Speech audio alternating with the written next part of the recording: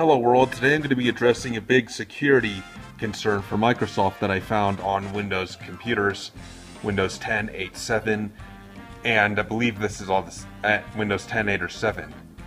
I found out, so it's been kind of a thing on the internet now to try to find out if you can figure out how to break into a user account on the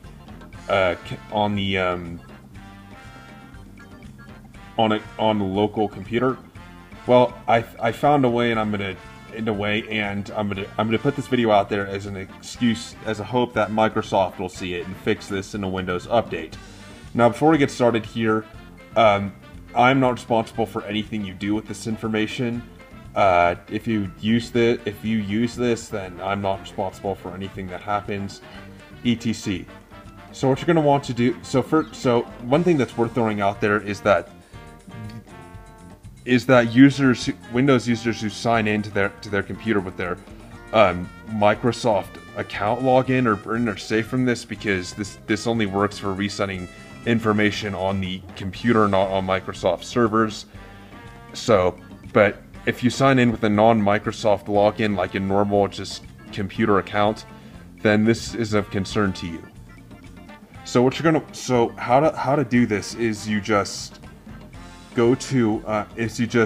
access the computer's automatic repair or recovery options. How you do that is you basically just turn the computer off and then repetitively turn it on, and then when it gets to like the booting up Windows screen, turn it off again. And just do this like 3 to 5 times, and eventually it'll instead go to a screen that'll look somewhat like this. It'll say like recovery. It looks like Windows didn't load correctly. What you're going to want to do is click See Advanced Repair Options. Click Troubleshoot, Advanced Options, and click System Image Recovery. Now, admittedly, if the computer you're doing this on has BitLocker turned on, then you have to know what the BitLocker recovery key is, but, you know, not everybody's going to have BitLocker turned on, so that's enough said. So once you're on this screen, just click Cancel, then select the system image, then click Advanced, click Install a Driver, click OK. And what you want to do is go to OS/C, Windows, System32,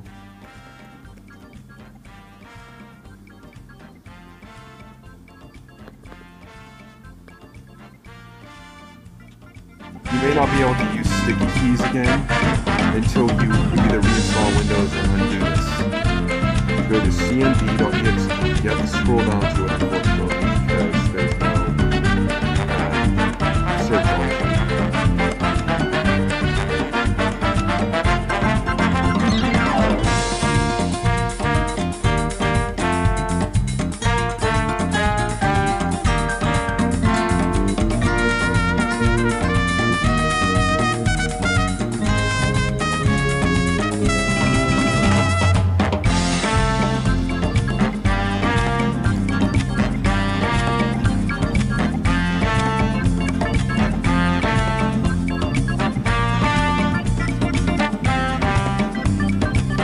Because I've already done this, CMD is not popping up. But what you want to do is just go and select copy on CMD. Once you find cmd.exe, right click, copy. I've already done this, so it's fine, working. So, but then once you've done that, what you want to do is go to sethc.exe.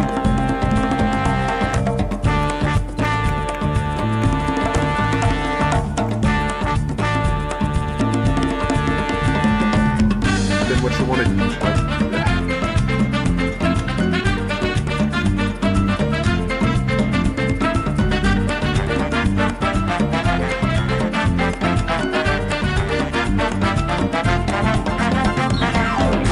Then what you want to do once you've copied, edit copy the command line, just go to this one.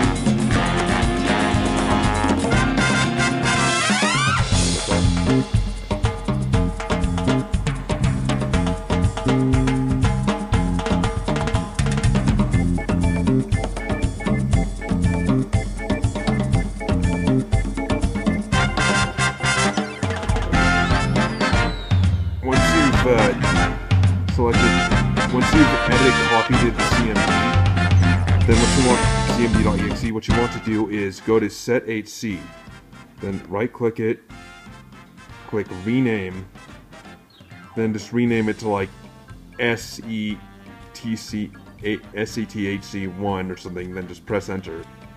Then select the original SETHC, then just there'll be an option to paste for you. Just click paste, and then that's it. You're pretty much done here.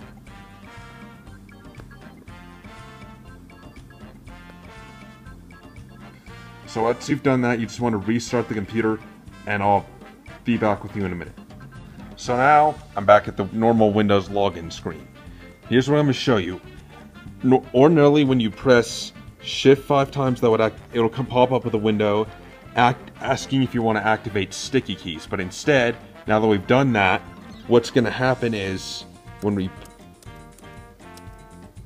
it's going to instead open the command line. And as you can see, command line is logged in as cWindows System32, which means that this command line is elevated and can do pretty much everything. Let's try this. One thing I can do is go and change the. One thing I can do is go ahead and activate the default, the hidden built-in administrator account on Windows.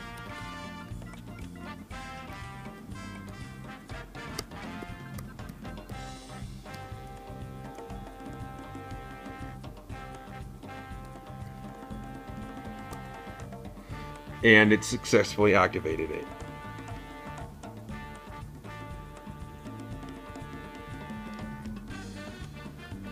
Another thing I can do is actually change the password of my default administrator account.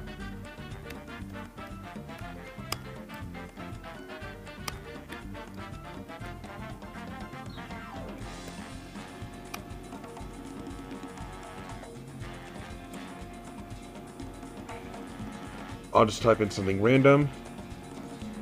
Well, actually, I'll show you what I'm going to type in, but I'm going to change this later. So 1, 2, 3, 4, 5, and let me just make sure I did that right.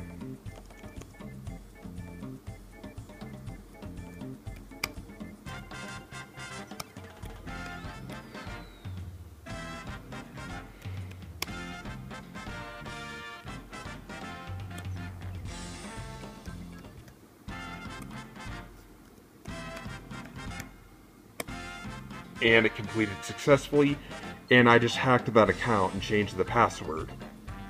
So, and to prove it to you, typing in that same password, new password I just forged, and it's signing in. As you can see, it's now signed in. So, this is kind of a plea to this video is kind of a notification to Microsoft to please fix this. If you do decide to use this information, I'm not responsible for what happens to you. And that's about it. This is What's Up 290, and I'm signing off. Please, Microsoft, see this video and be notified of this.